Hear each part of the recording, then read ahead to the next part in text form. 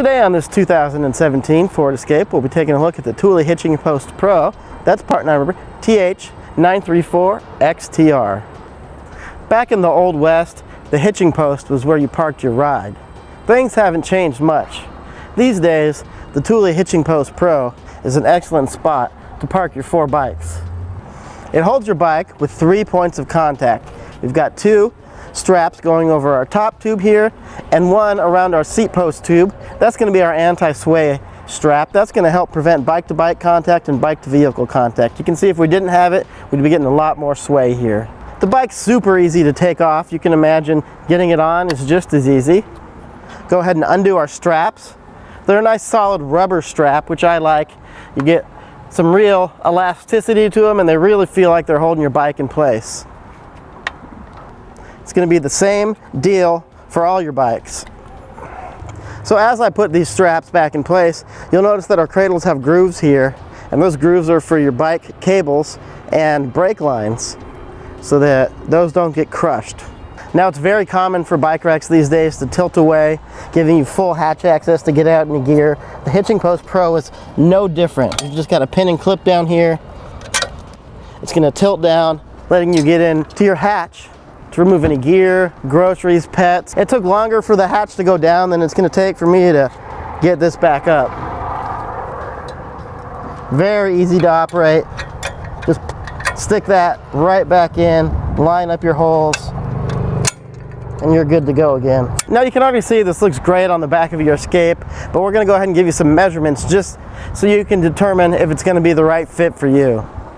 Keep this in mind when parking or pulling into tight parking spots. This is going to extend out a little over 3 feet from the rear of your Escape. The closest point between our rack and the Escape is actually going to be down here, and it looks like we've got about 5.5 inches to this loop right here. Ground clearance for when you're going over any bumps or pulling in and out of a parking lot, garage, anything like that, it's going to be about 11 inches down here. Now you remember that pin we pulled earlier to tilt it away? There's an identical pin up here that we can pull away to tilt the rack down. This is going to be great for pulling in your garage overnight or pulling in a close quarter parking spot, parallel parking, or anything where you need a little more clearance at the rear of your Escape. Put that clip back in place, get another measurement here, and it looks like now the point here is about 16.5 inches away from the end of your Escape. Ground clearance hasn't changed, neither has our closest point. Now the rack is designed to work with your 1.25 or your 2-inch hitches. As you can see, we've got a 2-inch hitch here on the Escape, but the great thing about that is if you have any other hitches in the family, this bike rack may work with those as well. It secures into our hitch with an included anti-rattle bolt here. That's going to remove all the shake, play, and wobble between our hitch and the bike rack, so it's going to make a real solid ride for your 4 bikes going down the road. That ought to do it for a look at the Thule Hitching Post Pro, part number TH934XTR on our 2017 Ford Escape. This is our test course. Let's start with the slalom.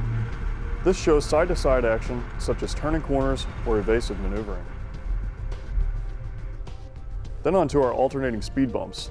This shows twisting action, such as hitting curbs, potholes, road debris, or uneven pavement.